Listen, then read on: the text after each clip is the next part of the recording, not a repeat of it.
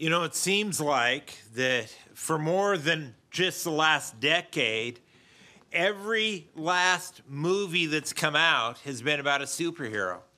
And there's Avengers and Spider-Man and Batman and Aquaman and Batman with Aquaman and Avengers with Spider-Man. And if a movie ever came out that didn't happen to be about a superhero, it was about some guy who did stuff that, well, were fairly super. And those movies, all of those, they made them for a reason. They're the movies we want to watch. They're the kinds of stories that we like to see. All of these movies, these stories, they follow a pattern that we call the hero's journey. The pattern of the hero's journey is an ancient storytelling form. It begins with the hero's call to adventure. He sees the need, but he refuses to call. He can't answer it. And then he meets a mentor, and eventually he chooses to face the challenge. And he faces various tests that come his way. Allies and enemies are defined. And then comes the main conflict, and of course the victory, and finally the return to the good life.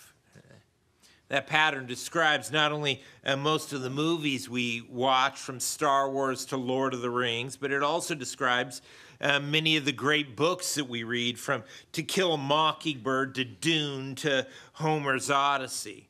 There's just something about the story of a hero overcoming that tends to draw us in. There's something in all of us that wants to be able to see ourselves through that lens, to see ourselves as the hero, fearlessly facing danger, overcoming astounding odds in order to win the victory, rescuing others, defeating evil, and securing peace for all. I think God built that desire into us. He certainly calls us to live like that, to live courageously. Do you know that over 100 times Scripture commands us just simply not to fear, not to live out of fear? Way back in Deuteronomy 31, there in verse 6, as Israel prepares to enter into the promised land, God tells them, be strong and be courageous. Don't be terrified. Don't be afraid.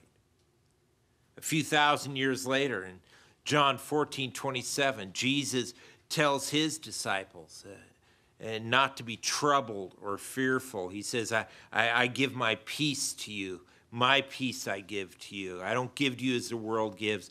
Don't let your hearts be troubled or fearful. Then in Revelation chapter 1, when John meets the risen Savior, there in verse 17, Jesus tells John, don't be afraid. Don't be afraid. Don't be afraid. Over and over again, Scripture tells us. You know, I think that's part of why we're so attracted to stories of courage and of bravery. We know deep down that is the sort of life that God has called us to live. And I think that's what makes me absolutely love the handful of verses that make up our text this morning. It's one of my favorite little sections of the Old Testament. So grab your Bible and open up to the end of 2 Samuel, the very end of the book of 2 Samuel. Today we're going to take a look at a super short account of two barely mentioned heroes of Scripture, a guy named Eleazar and another guy by the name of Shammah. So find 2 Samuel 23. We're going to look at verses 8 through 12. Will you do this? Will you stand with me? We stand out of respect for the reading of God's word. I'll read. You can follow along. 2 Samuel 23, beginning in verse 8. It says this. These are the names of David's warriors.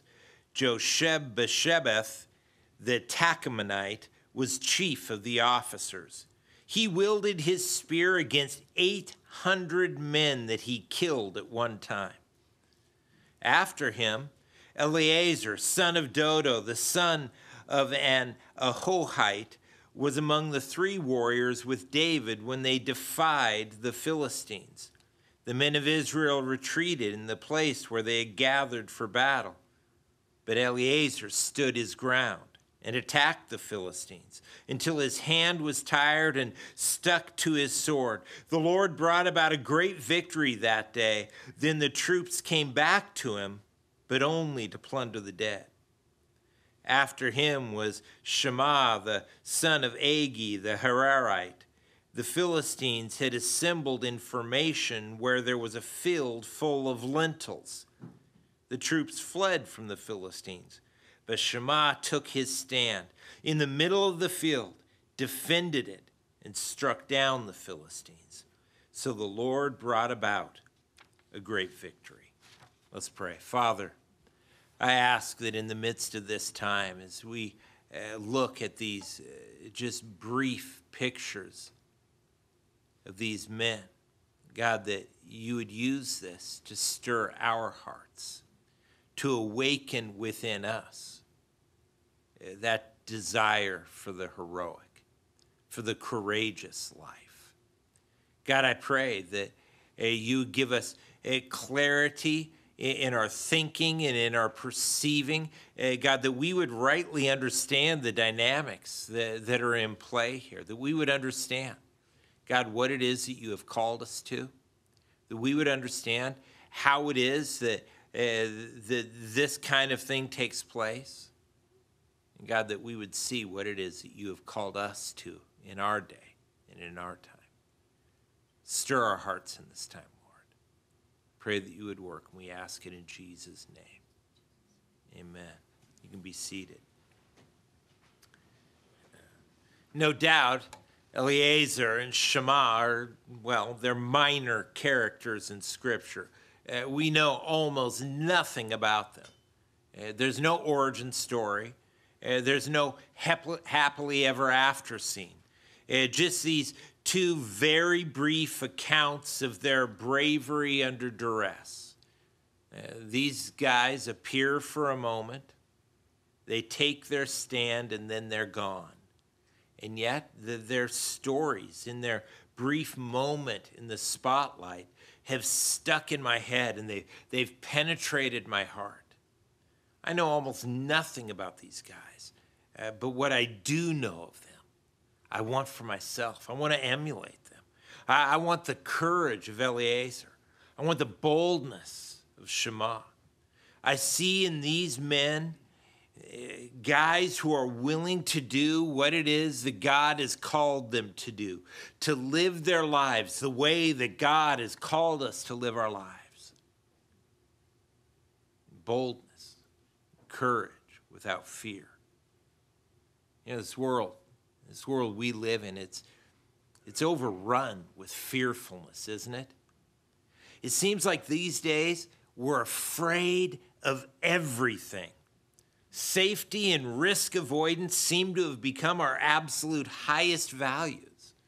Now, security, caution, good sense, those are good things. You know what they're not? They're not the best things. And when we choose them in place of things like freedom and justice or righteousness, we end up choosing to our own demise. A culture that values safety above all else will not survive for long.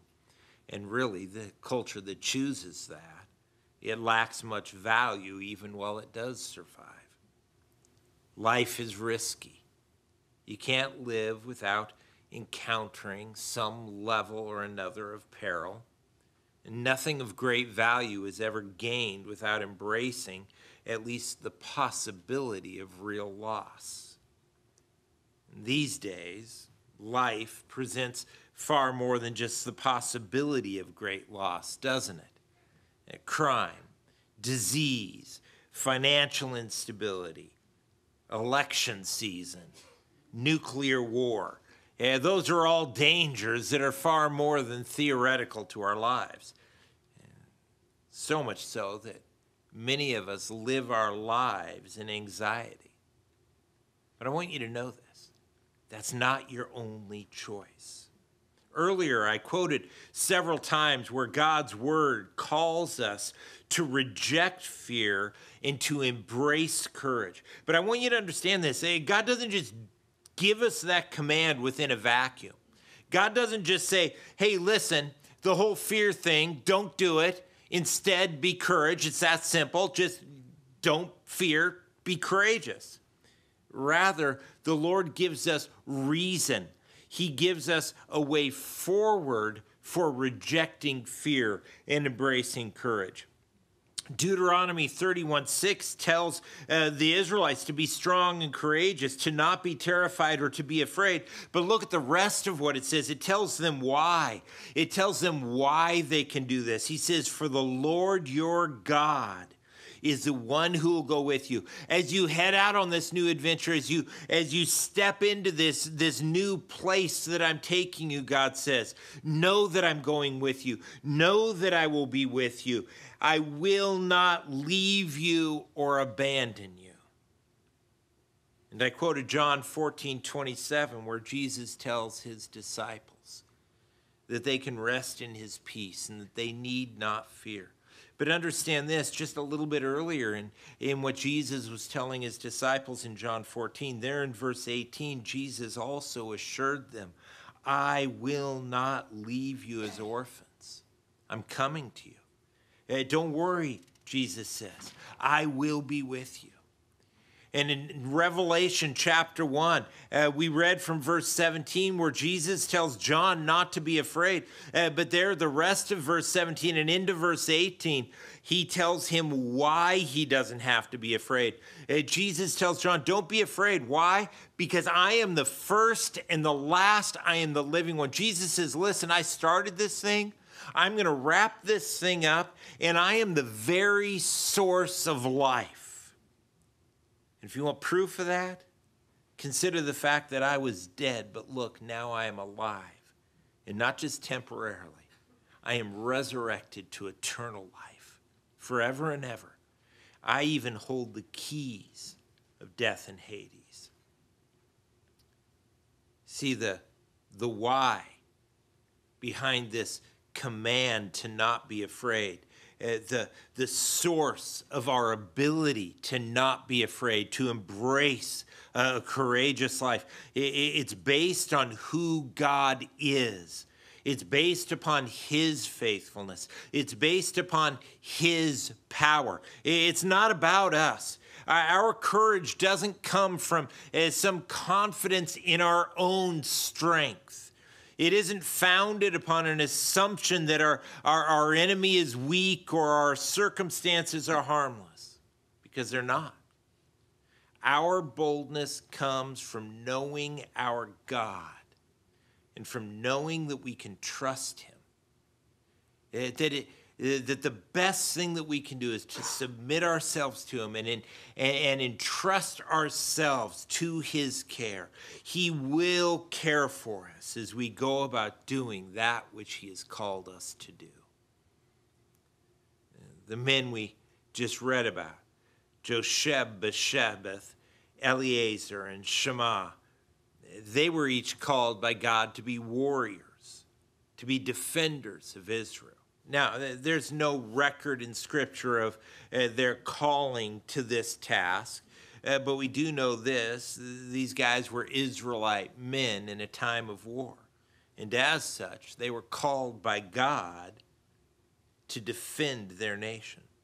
There are just certain things for which you don't need a unique or a special calling. Now, you got to be called by God to lead in worship, called and gifted. But you know what? You don't have to be called by God to worship. We're all called by God to worship. You got to be called and equipped by God to teach. You know what? Every last one of us is called by him to testify to this world as ambassadors for Christ. If you're a husband, you don't need a special invitation from the Lord. You don't need a special calling from God in order to know that you are to sacrificially love and serve your wife. You don't have to spend any time in prayer asking the Lord if that's what he wants you to do. He's already made that plain, right? So too, these men. They'd been called by God to defend and to fight and to set an example of courage and of fearlessness. Well, let's look at verse 8. Josheb-Basshebeth, I'm pretty sure his friends called him JB. He was the chief officer, and he wielded his spear, get this, against 800 men that he killed at one time. Now, if it seems a bit remarkable to you to think of someone killing 800 enemies with a spear at one time, then you're thinking clearly. Certainly, this does not infer that with one thrust of his spear, the JB shish kebabbed 800 enemy soldiers. I mean, that'd be a long spear. It doesn't even necessarily mean that he killed them all in one day, but rather in one engagement with the enemy. So from the time when the battles first began until they came to a resolution by defeating the enemy, he, over the course of that time, killed 800. Now, that is still incredibly remarkable. I mean, if it wasn't, why would they even have bothered to written it down? We should read this, and the question in our minds ought to be, how in the world did he do that? I mean, is that even possible? I mean, there's just, I can't conceive of a way the one guy could just happen to do that. Well, to understand how it is that this took place, we have to keep reading to understand what the dynamic is that's at play. Look there at verse 9. There we see Eleazar, the son of Dodo. And if his friends were anything like mine, they probably called him the son of Dodo. He was among the 3 warriors with David when they defied the Philistines. The men of Israel retreated in the place where they had gathered for battle, but Eleazar stood his ground and attacked the Philistines until his hand was tired and stuck to his sword. So David and some of his best men are battling the Philistines when the enemy gets the upper hand and the army of Israel retreats, but not Eleazar. Eleazar stood his ground. He refused to step back. And not only that, while the rest of the army was retreating, he attacked. There is such a picture here of raw determination. He would not give up. He would not quit. He would not retreat, no matter what anyone else did. Notice here, even David himself must have retreated with the army, but not Eleazar, not that day, not that man. He kept on fighting. He just held on to his sword, and he kept on swinging.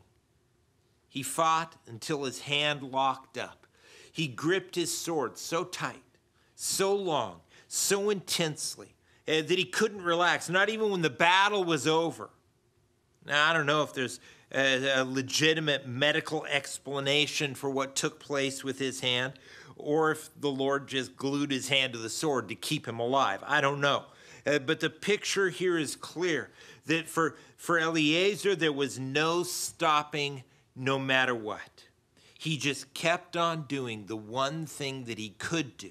He just kept swinging his sword, trusting that God would do what only God could do and grant him the victory. And there we see it. Partway through verse 10, we read, the Lord brought about a great victory. God came through, and he gave faithful, daring Eleazar the victory. You know, I've often heard it said that courage isn't the lack of fear. It's just being willing to do what you have to do despite the fear. That very well may be true.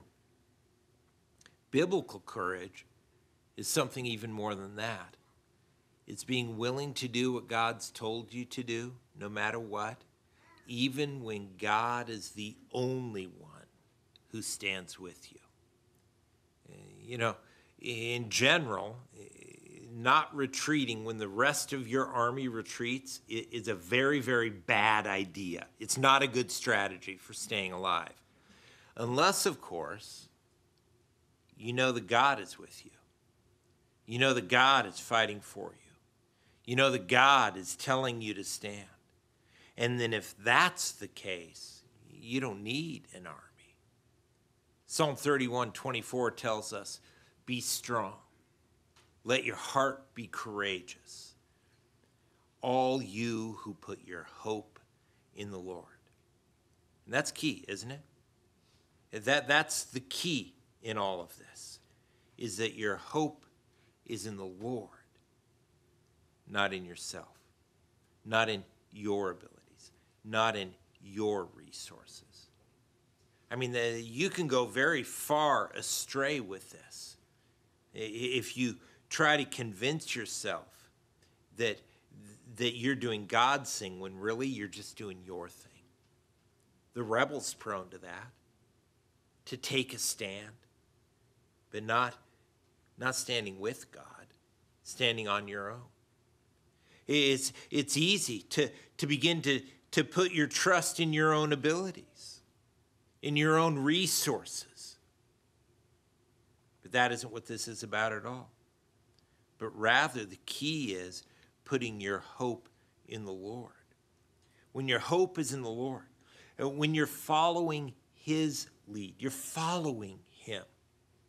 When you're pursuing his thing, not your thing, well, that's when you can know that you can stand.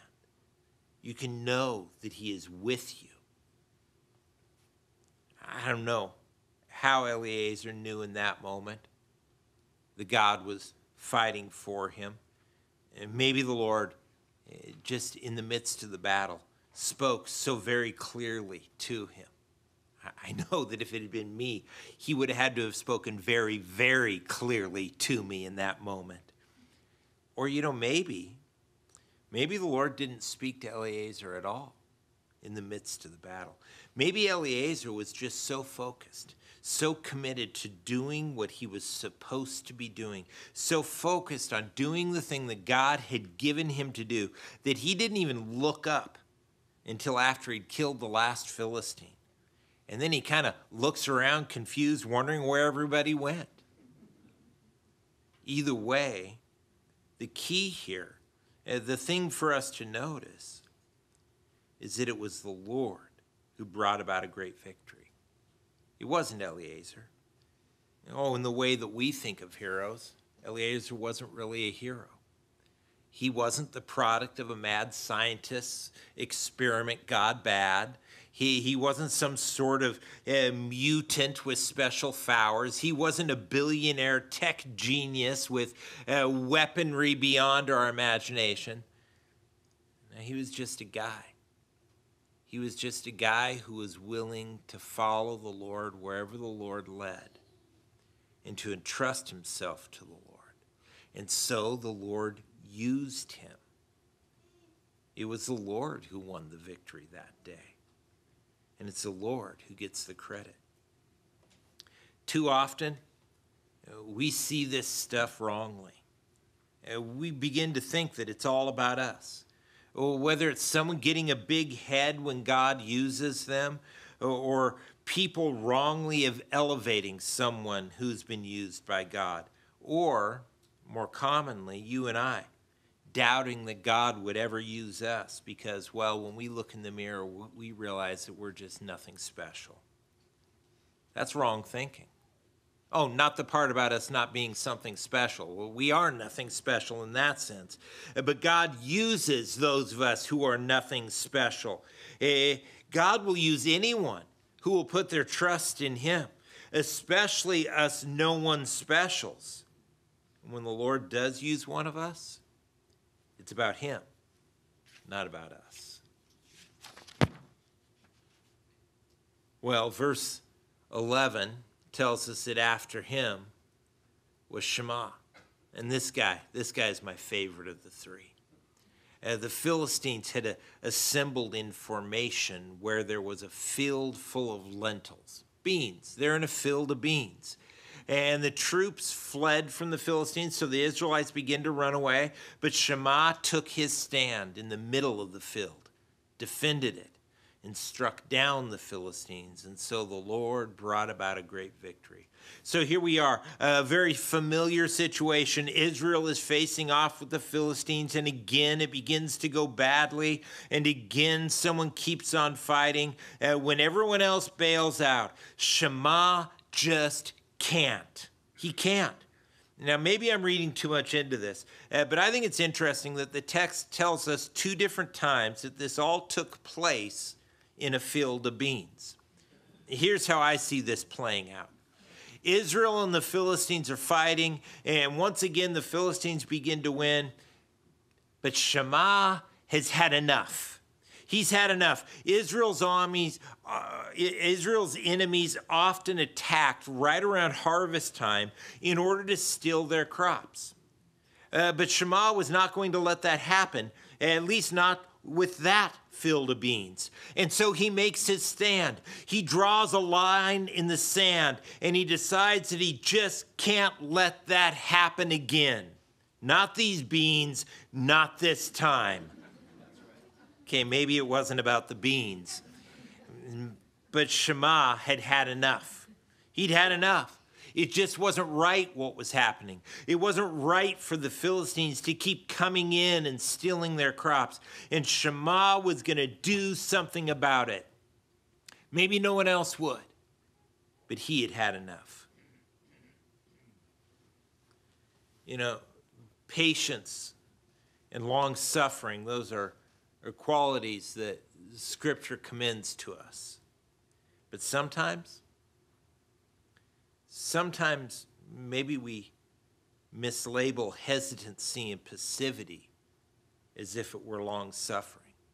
And sometimes we call it patience when really what it is a reticence to enter into the battle. There is a time to fight. There is a time to take our stand. There is a time to say, enough is enough is enough. I'm done. I'm done. You and I, there's a time for us to fight. Even when the odds are against us. You know, we're not to be deterred by bad circumstances. When God told Joshua to take the Israelites into the promised land, the odds were against them, okay? And the circumstances, it did not favor them in any way. But God told Joshua chapter 1, verse 9, haven't I commanded you? Be strong and courageous. Over and over again, God reminds Joshua, be strong, be courageous. Be strong, be courageous. Don't be afraid. Don't get discouraged. But he doesn't just tell him to do that. He tells him why. He gives him a reason to be courageous. He gives him a reason to reject fear. Why? For the Lord your God is with you wherever you go. The Lord told Joshua, listen, Joshua, don't worry. Don't worry about the battle plan. Don't get fixated on how high the walls are around that city, how thick they are. Don't look at the statistics of all the armies that have come against Jericho and failed. No, just follow me. Just do what I've told you to do. Just trust me, and I will fight for you. Many years later, Jesus told Jairus, the synagogue leader, in Mark 5:36, don't be afraid, only believe. Don't be afraid, Jairus. Just believe me. Believe me. Well, what did Jairus have to be afraid of? I mean, he wasn't facing a battle in front of the city of Jericho.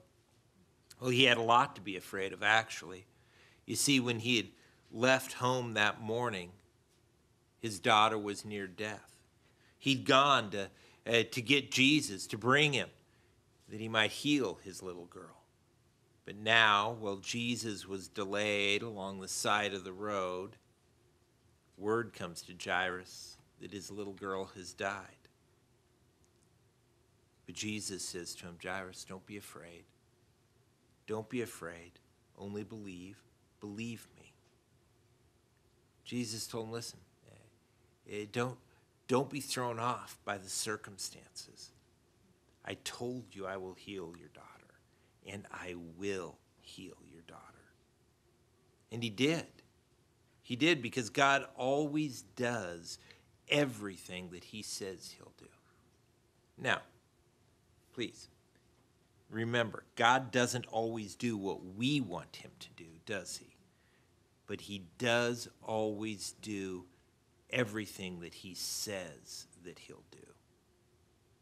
And so you and I, we can put our hope in God. We can trust him to do what it is that his word tells us he'll do. And so we don't have to fear our circumstances. And no matter how bad they get, and no matter how bad things are, we can remember this: God is always greater than our circumstances. Always.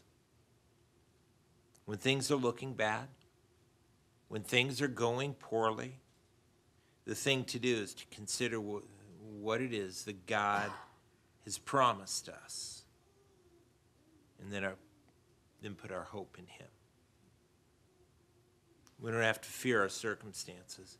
We also don't have to be afraid of people, not even powerful people. Proverbs 29:25 tells us the fear of man is a snare, it's a trap. But the one who trusts in the Lord is protected.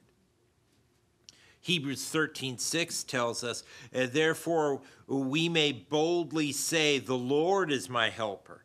And since the Lord is my helper, I will not be afraid. What can man do to me? You see, when God is working on our behalf, we don't really have to worry about people who oppose us. What are they compared to God? In the end, God always gets his way. Now, that doesn't mean that people won't cause you substantial trouble. They will. In Matthew 10:28, Jesus offers these, less than comforting words. He says, don't fear those who kill the body. Oh, just that. Yeah, don't fear them. I don't know about you, but I'm using my body currently. And someone killing my body at this point would be a rather inconvenient thing. But Jesus says, don't fear those who kill the body but are not able to kill the soul, but rather fear him, respect him who is able to destroy both soul and body in hell. In other words, Jesus says, hey, listen, don't worry about people, because after all they can do is kill you. Okay? And yet, for the saved, for those who belong to Christ, for those whose eternity is secured because of the blood of the Lamb, killing your body is not really all that terrible of a threat. I mean, it's like bumping into a guy in a dark alley and he says, watch it, buddy. I'm going to eject you from this problem-infested, pain-filled world, and I'm going to deliver you to paradise, where all is joy and pleasure and goodness, and there's no taxes or elections. It's like, oh, can we do that now? You know, when you begin to see things through that lens, it gives you the kind of boldness that I see in Shadrach, Meshach, and Abednego. Remember them? And not only do they have weird names, they were Daniel's three friends who had some courage themselves. When King Nebuchadnezzar commanded them to worship an idol, they refused. They refused to deny their God. So King Nebuchadnezzar threatened to throw them into a fiery furnace. And how did they answer? How did they answer? Daniel chapter 3, verses 16 to 18. Shadrach, Meshach, and Abednego replied to the king, Nebuchadnezzar, we don't need to give you an answer to this question, whether or not they will go and worship the idol. If the God we serve exists, then he can rescue us from the furnace of blazing fire. They're brave, but they don't have a lot of confidence here. If the God we serve exists, then he can rescue us from the furnace of blazing fire. What about will? What about will rescue us? And he can rescue us from the power of you, O King. But even if he does not rescue us, we want you as King to know that we will not serve your gods or worship the gold statue you set up. You see, these three guys, they knew their God, and they knew that he was good, and they knew that they were called to worship him and him alone. But you know what they didn't have? They didn't have a specific promise as to how God was going to handle the situation that they were in. They didn't know how things were going to turn out, but they did know this. They knew that their God was good. They knew that their God was faithful. They knew that their God was just, and they knew that they could entrust themselves to him. And so they tell the king, listen, our God can rescue us. We don't happen to know if he will rescue us or not, but we know that he can. And even if he doesn't, we entrust ourselves to him. That kind of trust, that kind of trusting the Lord, and not trusting in knowing how God is going to handle something. That's a different thing, right? It's like, oh, I can trust God in this situation because I know that God is going to do X, Y, or Z. I know that God is going to handle things this way. But when I put my trust in God, saying, you know what? I have no idea what God is going to do in this situation, but I know him. And I know I can trust him. When we trust the Lord like that, without knowing what it is that he's going to do, that enables us to begin to live life the way God has called us to live it. 1 Corinthians chapter 16, there in verses 13 and 14, as Paul wraps up this letter, he says this to the believers there in Corinth, and he would say the same to us. He says, this is what I want you to do. I want you to be alert. And I want you to stand firm in the faith. And I want you to be courageous and be strong. And I want you to do it all in love. You and I, we need to be paying attention to what's going on. We need to be alert. We need to know what's going on around us. And we've got to stand upon the principles of our faith. We've got to live out our lives in a way that is shaped by what we believe. There's a point where we are going to have to say enough is enough. We're going to stand on what's right. And that's going to take courage. It's going to take strength. It is not going to be easy. And don't miss what it says there at the end. Do everything in love.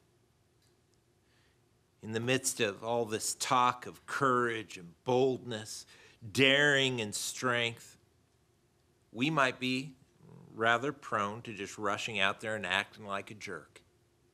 And that's not what the Lord wants.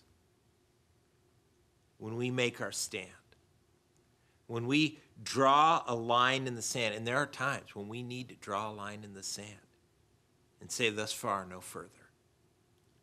When we refuse to surrender one more field of beans to the enemy, we need to do it in love. You know, gentle strength is far more impressive than raging. It's stronger. It's more powerful, more effective too. A calm, kind, absolutely resolute action, it shows far more strength than an angry rant. You see, when you're not afraid, you don't have to rage. You don't have to lose your mind in the midst of it all. As the Apostle Paul writes to Timothy in 2 Timothy 1:7, he says, God has not given us a spirit of fear, but one of power and of love and of sound judgment. Those three go together. Those are to be the markers of the stand that we take, of the line that we draw. You see, the key to it all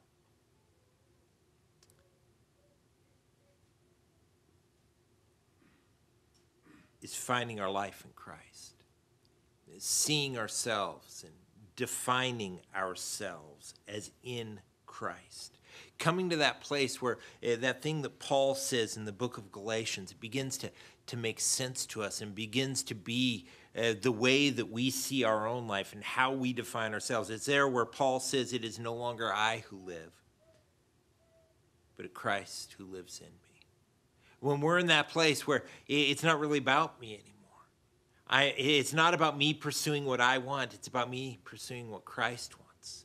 It's not about me living for myself, but now I live for Christ. When we live from that place, we find ourselves enabled, empowered with a boldness and a courage, a freedom from fear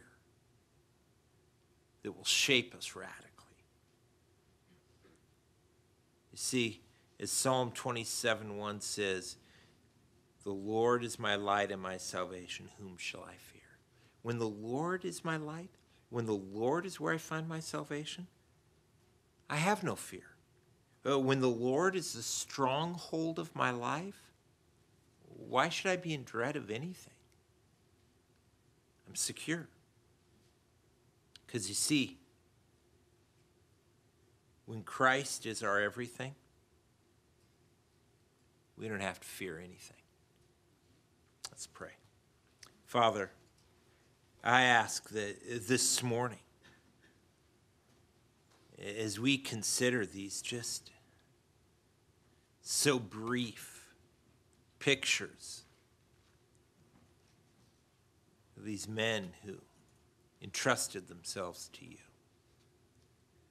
God, that our hearts would be stirred, would be awakened. God, I pray that we would be enabled and empowered and emboldened by you to take a stand, to draw a line, to say thus far and no further.